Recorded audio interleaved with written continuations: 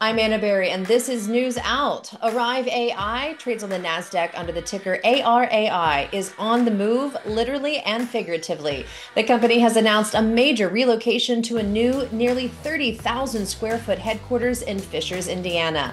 The move comes after a year of rapid growth, with Arrive expanding from just 6 employees in January to roughly 60 by the end of this year.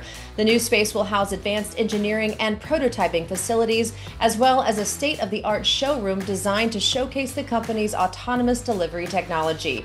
Leaders at Arrive call this new facility a launch pad for innovation and say it will support continued hiring and product development into 2026 and beyond.